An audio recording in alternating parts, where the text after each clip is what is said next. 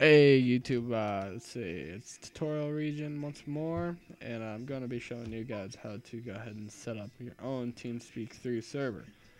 So first thing we're going to want to do is go ahead and type in Teamspeak 3 in Google here, and go ahead and go to the download page of Teamspeak.com.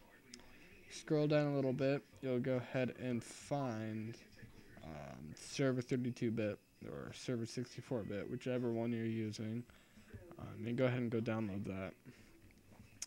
It's going to ask you to approve this or agree to their terms, and go ahead and approve that and click no thanks, taken to download. Go ahead and easily download the package that they go ahead and give you, and that should be all set for that. And let it go ahead and open up.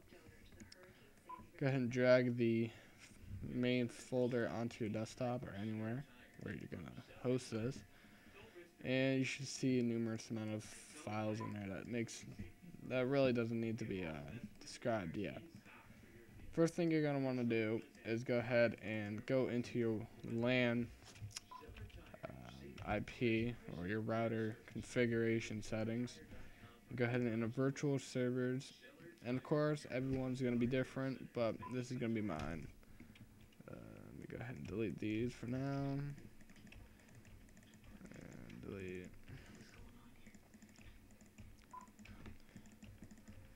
Alright. These would be both for now. So right here I have a document that lists all the Teamspeak ports. I will go ahead and put these ports into the to the description down below, but first off I'm going to show you guys how to make sure you have your private IP address. Go ahead and open up the command prompt and type in ipconfig.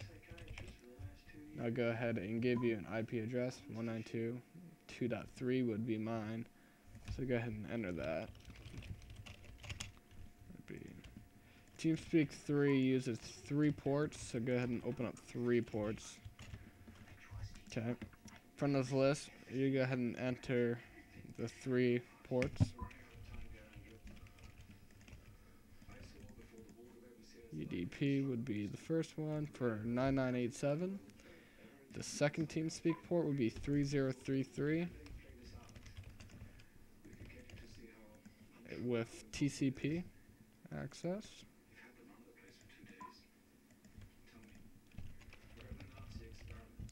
And the final one will be 1001 with TCP access.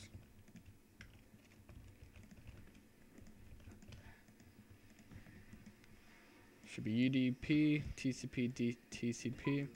Give it whatever description that you want and go ahead and apply changes. And you just port forwarded your Teamspeak 3 server. Okay. Without that, nobody will be able to connect to your Teamspeak 3 server externally. I'm going to go ahead and close down my current instance of Teamspeak 3. And you're going to go ahead and click on Teamspeak 3 server _ win32.exe, or if you were using 64, go ahead and click on that one. Now, once you click that, it's going to give you a server admin token, which you're going to want to copy. It's really a one-time thing, and this will be allowing you to have access into your server. Next thing you're going to want to do is type in what is my IP into Google, and grab your IP address, of course, and open up Teamspeak 3. Let me quickly load up all the plugins that I have, and go ahead and connect. Type in your Teamspeak address and type in your nickname, and you'll connect to your server, and go ahead and enter in your privilege key that you just recently grabbed. And mine's invalid. If you saw that, it gave me an invalid code, so that's pretty much saying I'm not allowed to enter my server, which is pretty bad. Don't know why it didn't allow me. Oh, because I didn't grab everything.